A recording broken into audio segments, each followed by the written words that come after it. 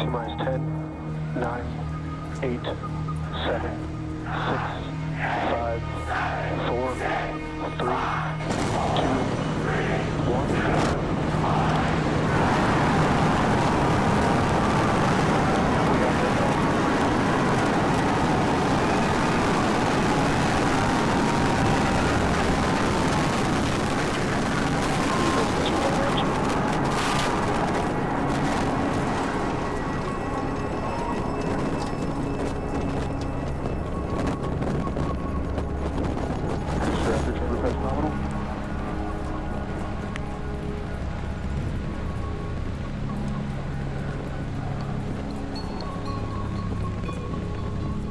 Seconds into flight, we are feeling the rumble. We are seeing 33 out of 33 Raptor engines ignited on the super heavy booster.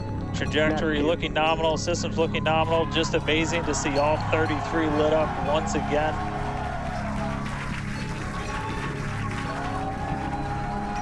At this point, we've already passed through max Q, that maximum dynamic pressure. Counting down now, we're going to be coming up right at around the 3-minute mark on that hot staging maneuver. Booster will start to do its flip and then move into the boost back burn, setting it up for eventual splashdown in the Gulf of Mexico. Stage separation.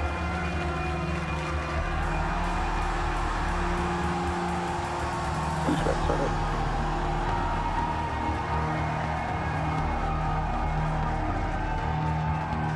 Hot staging confirmed. Booster's now making its way back, seeing 6 engines ignited on ship. Kate, we got a Starship on its way to space and a booster on the way back to the Gulf.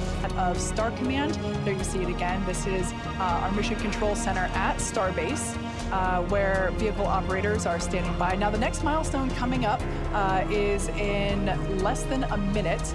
At that point, ship will, or I'm sorry, actually it already has. Engine cut off. There we go.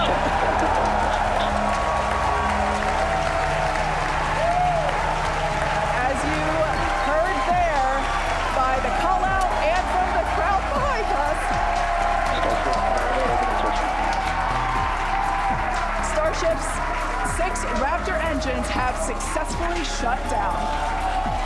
What a day. Congratulations to the entire SpaceX team. I mean, this flight pretty much just started, but we're farther than we've ever been before. We've got a Starship not just in space, but on its coast phase into space. Oh man, we can see the heating on those flaps as we're starting to re-enter the Earth's atmosphere. This is where the Earth's atmosphere is doing the work to slow us down. Now, like we said, this plasma field is, wow, what a view.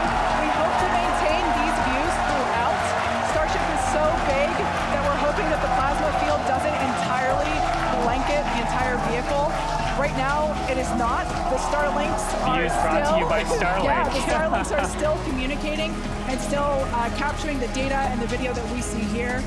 I mean, Shiva, this is just absolutely incredible views. We've never seen anything like this before. This is the biggest flying object ever in space. So this is the first time that we're getting to collect this re-entry data and understand how these 18,000 hexagonal heat shield tiles are working together to protect the belly of...